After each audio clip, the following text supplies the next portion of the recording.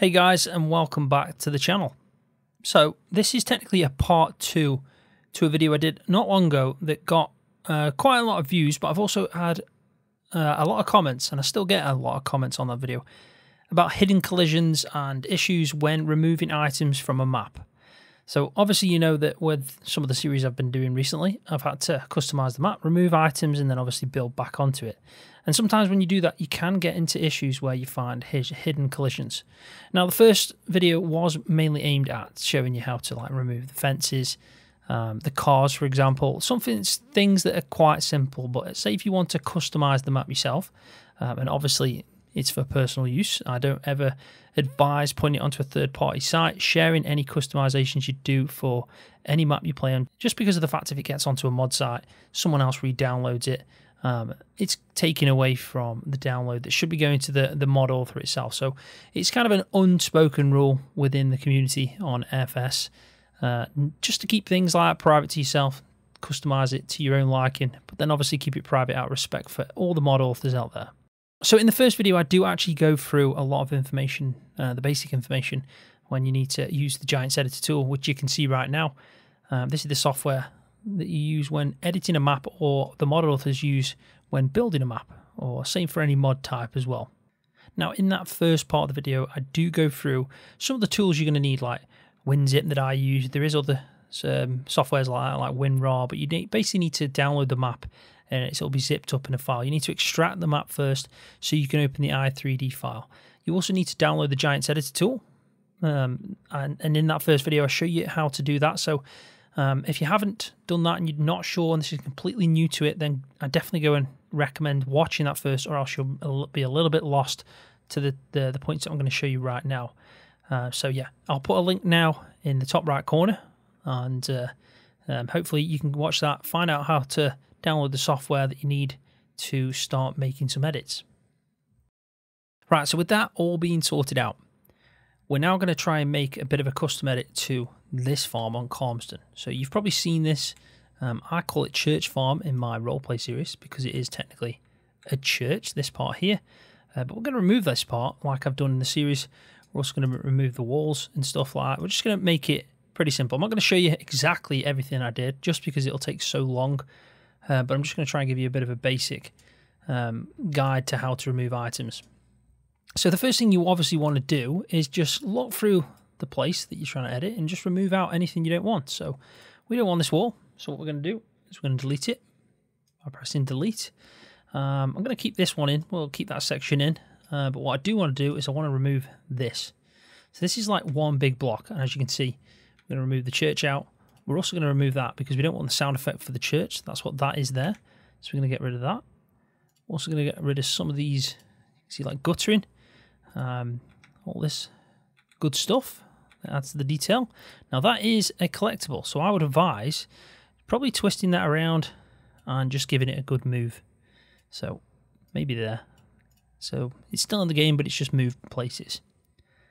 So we're going to get rid of the bike, the broom, the bucket, and the bins over here, because this is an area we want to actually start doing some building on in-game. Now there is a pane of glass there. You can probably just make it out. See it there? So what I want to do, it doesn't actually highlight that. So you need to keep your eye on them kind of things. But I think there might be another one. You can also tell, like this for example, see how the trees have disappeared? That's because there's another part there that we're going to have to remove that doesn't actually show up. So sometimes you'll get into the game and you'll probably have a few issues because you've not noticed there might be some hidden collisions and so on. But I'm going to show you the best way to try and figure that out, because a lot of people are putting in the comment section that they're not finding them. They're getting into the game and there's hidden collisions and so on. And they don't know where to get them from or to find them to remove them. So I'm pretty much happy now with that. We could put a shed here like I've done in my roleplay series. But the problem is now, without knowing until we jump in the game, you wouldn't know if there's a hidden collision. But there's a few things you can do, so a few tricks. So if we just go down here for a second, what I'm going to quickly show you is a way of finding the hidden collisions whilst in the GE. So it helps you quite a bit. So what you need to do is go to View, go on Show, and pick Physics. Now, nothing appears right now, but as soon as you press that play button, now we can see all the hidden collisions. So we know that the bin that we put there, that we got rid of, it's got some. We've also got some hidden collisions here with the buildings that we've just removed. Now, it does increase on frame rate, this does, just so you know. So as I'm moving now, you can see that it's taking a fair whack by doing that. It also shows you, like, triggers and anything like that. So you can see that the orange box there and there is a trigger. So this does help a lot whilst in GE. So you can actually figure out what you've moved and what kind of physics systems have got going on. Now, we already know from this that we've got a bin that's got a collision that we need to remove. We've also got these on this building. Now, if we get rid of this, just by pressing stop, you can see that we get a frame rate back. It's a lot better than what it was. Still not too good, though, at the moment. But what else you can do is you can actually press this, which is that little icon. It looks like an eyeball or just an eye. If you press first person mode, what will happen is you'll jump to the ground and you'll be actually walking around. So there's no more flight mode and you can walk around just by using the W, S, A and D keys and obviously moving your mouse. Now if I walk over here, I know we're smashing the frame rate at the moment and I'm not entirely sure why it's like that. So let's just take that off and see if we've put an extra. Let's take off bones, see if that helps. Maybe a little bit. So let's go back to first person.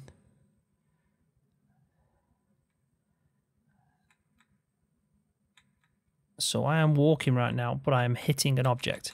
So by using first person, you can also detect if there is an object there that's causing a bit of issue. So if we exit that by pressing the escape key, so then what we're going to just quickly do is we're going to just fly back up in the air just to try and get a better. There we go. I think the whole frame rate was the fact that I had the road selected. There we go. That's much better. So, like I said, press the play button with physics enabled. So if you go to view, show, physics, you'll be able to see. Now, what we can do here to find where these are, you can make it a little bit quicker. Sometimes, though, sometimes it isn't the easiest thing to find. So you do have to select through one by one. Now, the best thing to do, though, is just close down all these categories like this. They're all open, even gameplay. And if you highlight over an object like that, so I've highlighted gameplay and it's showing me now everything that's in that folder. So we already know that these physics here that are messing with us, the actual collisions inside the game are in this gameplay folder or category. So if we open it up again and we can go through, so it's not going to be an animal triggers, splines, there's nothing in there, collectibles. Now this doesn't work 100% of the time because what you've got to figure out is some of them are a lot hidden. Now collision culling is pretty much where you find a lot of the collisions anyway. So if we go through these now one by one, so I've just highlighted the first one. I'm just going to go through one by one until we figure out which number it is. So there we go, we've got 27. So we're going to delete 27. Now, I imagine 28's a 1 as well, which it is. So we're going to delete that. And then maybe 29, could be 30. If we press play again, we can see what we've got left. We've still actually got some collisions here as well. So we did need to remove them, but there is more. Right, so we've just gone through pretty much all the collisions and we've pretty much picked out all the ones we think that it was highlighting. Now, this is a perfect example of these are still here, and if we go down there, we'll have collision issues, and also the trees. Even if we go into the game now and we put a building down, which could be done, when you stand here, you'll get some funny flickering visuals just because of the type of collision that it is. Now, some of these are hidden, and I mean hidden within the hidden ones. It's pretty tricky to find. So if you go to collision now and open it up, you can see that some of them are like grayed out. Now if we go through these and we actually take off the stop button, you can see that one's there. So that's one we need to delete. So number 4. And we're also going to delete number 5. And number 6. And number 7. And then again, number 7. So if we actually press play now, what you'll see is they've all disappeared. So we've got rid of everything. So the only thing that left that now I want to delete out is this object here. Now this isn't in collisions, because if we go back to gameplay, it doesn't show up. I know from doing this before, normally you would just go through all the collisions like I just showed you. So you go with that to collision culling. It'd probably highlight in green if it was visible. If it's not, make sure you open up the ones that are invisible. And what you can do is go through them one by one. If nothing shows up in the area that it should be, you know that it's going to be in something else. Now, a lot of the objects on Calmsden, like that, are pretty much in the objects section. You can see that it's now highlighted. If we actually turn this off, you can still see there's a green box there showing that there is something in that folder. So what you do then is open it up. Now, a lot of the time it's either going to be in clutter, which this one is, either my models, it could be in other models. A lot of the time it's that. It could be foliage as well if you're trying to get rid of a tree. But a lot of the time that is pretty much your main ones where you've got the hidden collisions. So if we go to clutter, now this is where it can get a little bit repetitive, because really, unless you know the name exactly, all you have to do is pretty much pick them and just go through them one by one until that green box picks up. Now I know it's a bin. Hopefully it won't be too far away. You can say like wheelbarrow or something. You know you can look for something. So say we went to bin here. It could be called that. But what I'm going to do now is just going to go through them, which is what you need to do it yourself in your game if you're having issues with hidden collisions, and try and find the one that you think it could be until you see the green box pop up. And then when it is, all we need to do is delete it. Right, so I've just got to it. You can see that a lot of this in this area all shows up. So a lot of it's been placed in the same place. So they're all grouped together, really. So now we got waste cart, and you can see that it's here. So even though we deleted the object called waste cart, it probably would have been in a folder like this one. See how it's got two different things in there? It's got the visual, which is something we've already deleted out, and then it's got the collision for it technically. So what we're going to do now is just delete that, which is our waste cart collision, and now we are all done. So that is pretty much everything in this area that I wanted to remove.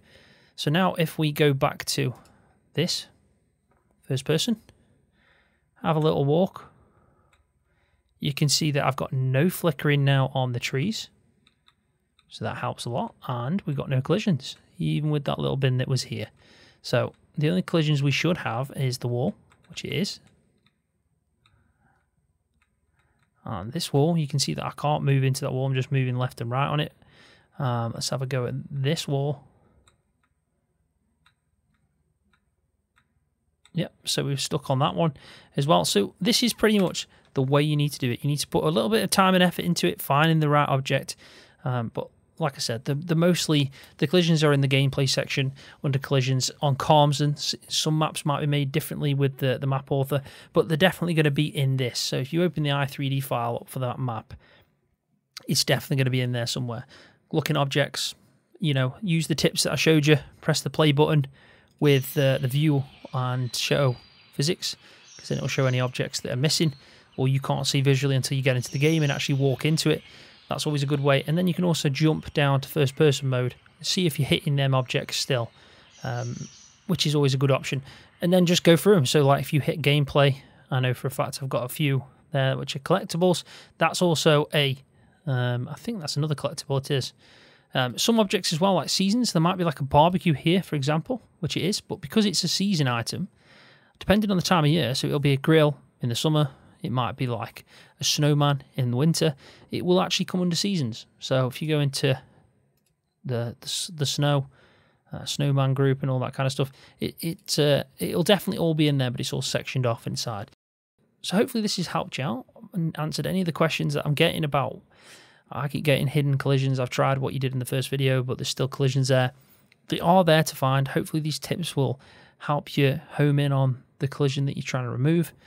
So on that note, I think I'm going to leave the video there. Thanks for watching. Really appreciate it. Hopefully this video has helped you out. Hopefully you found it useful and informative. If you have, please give it a thumbs up because that does help my channel out. And if you're new, don't forget to hit that subscribe button for more videos just like this one on Farming Simulator.